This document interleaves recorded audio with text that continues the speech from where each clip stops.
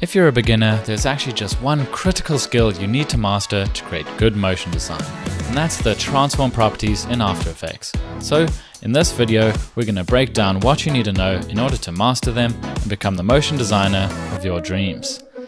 If you're new to After Effects, you may be a bit overwhelmed with all the different options. I know I was. There are different types of layers, all these effects, and then thousands of plugins that can create animations for you. When I started animating in After Effects, I was constantly getting shiny object syndrome, trying out the latest plugin or some particle emitter effect I didn't really understand to try and make animation easy. And what I realized over the years is that a lot of that was a waste of time, and I would have improved a lot faster if I just focused on the fundamentals. In reality, you can't cover up bad animation with effects, styles, or plugins, and all good animation in After Effects starts with the transform properties. You can access your transform properties for almost any layer in After Effects by twirling down your layer to transform, and you can see all of the properties available to animate. However, we're going to focus on shape layers because they are generally used the most.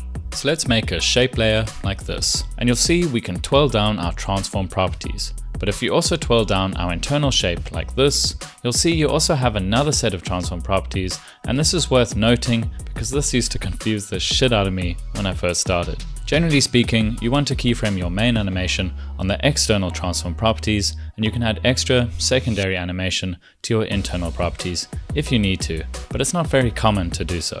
Now, to create any animation, you will mostly use the position, scale, and rotation properties. And in reality, with these three properties, you can create almost anything. But each one has its own quirks, so let's talk about them individually, and I'll show you some tricks and pitfalls when using them.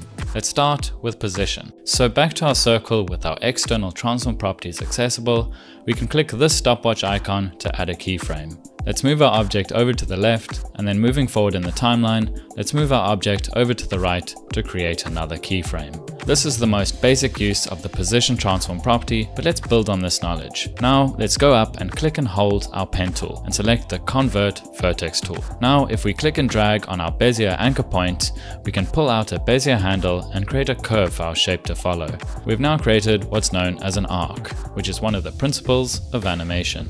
Using arcs already puts you ahead of most people, but there's a problem you can run into with this technique. This used to irritate the heck out of me, and I had no idea how to fix it. So to show you, we're going to add another Bezier handle to our second keyframe. Now let's say we wanted our circle to stop for a bit at its second position before moving back to the left again. To do that, we can copy and paste this keyframe ahead in the timeline, and then going forward, we can move our object to the left to drop in another keyframe. You can probably already see some wonky stuff going on with these arcs that's going to cause some problems. But from the looks of things, we could just break the anchor point for the second part of the animation by grabbing the convert vertex tool again and clicking and dragging on the handle. And this does fix our arc, but look at what happens when we play this animation. What the frick is that wobble happening when our circle is supposed to be still? After Effects has automatically created new Bezier handles, so if we move this handle around, you'll get a sense of why we're getting this wobble. To fix this, you can remove all the Bezier handles from that keyframe by simply clicking on the keyframe with your convert vertex tool. But you will lose your arc on both sides. So alternatively, you can right click and click toggle hold keyframe to just remove the handle on the right. And now we get what we're after.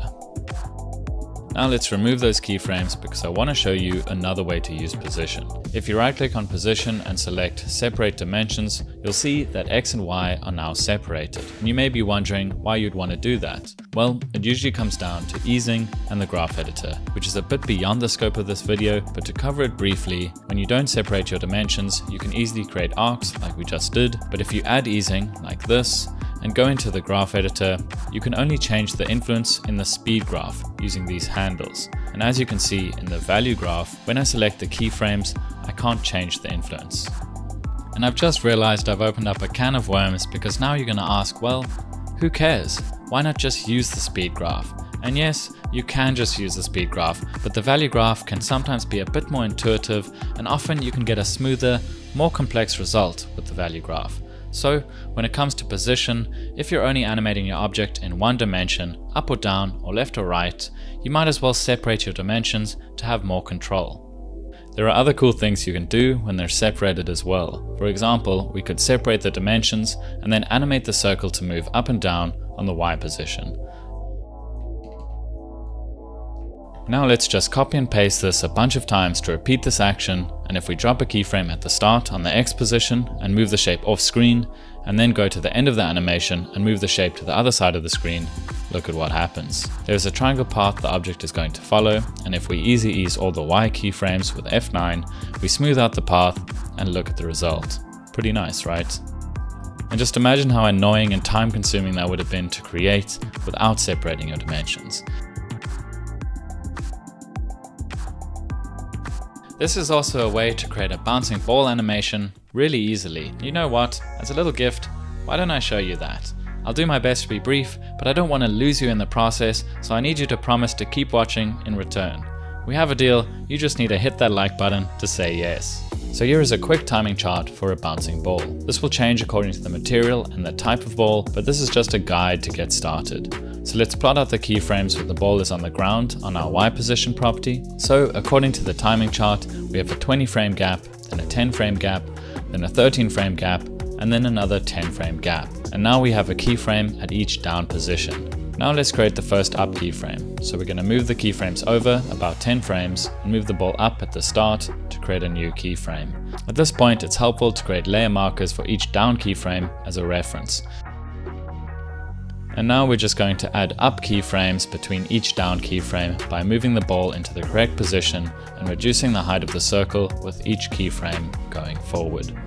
Now if we add an X position keyframe at the start and move a couple frames past the end and move the ball over, you can see our graph starting to appear. To correct the arcs, we can go into the graph editor and make sure we're using the value graph. Now with our convert vertex tool again, we can just create nice curves on all our up keyframes like this.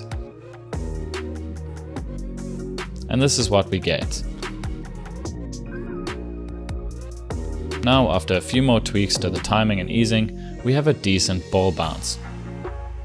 Now onto rotation. The first thing you need to know is that your object will always rotate around your anchor point, which you can change by clicking on the pan behind or anchor point tool and then moving the anchor point to wherever you like.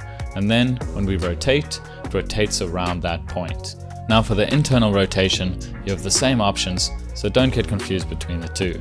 You can see that we can also change the internal anchor point and animate the internal rotation around that point. But remember, start your animation on the external rotation and only use the internal if it's really necessary. The next thing you need to know is that when animating the rotation, using the value graph is often the best, and I'll show you why. Let's create a quick animation and add an easy ease with F9. Now in the value graph editor, if I adjust the handles on each side so that the graph goes below the keyframe on the first one and above the keyframe on the second, you'll see that we've added some quick anticipation and settle, making for a subtle but more dynamic animation.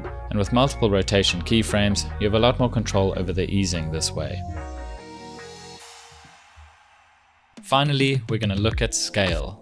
And just like rotation, the scale property is of course sensitive to the location of the anchor point. So as you can see, it will scale up or down based on the anchor point. This can be very helpful for animation. It is also possible to break the link between the X and the Y scale by clicking this link icon. The most obvious use case for this is if you wanted to animate on a square or rectangle. So here is a square, and if we change our anchor point at the bottom like this, and then drop in a scale keyframe and unlink the X and Y, we can now move forward and drop another keyframe before changing the first keyframe to 0 on just the Y axis. Then with a bit of easing on the right keyframe, you should start to see how this could be useful. Now if you use this information to keep practicing, you'll be well on your way to mastering this critical skill. And as you may have noticed, easing in the graph editor goes hand in hand with the skill, so go ahead and check out my tutorial on easing next to level up further. And of course, hit subscribe to gain more motion XP.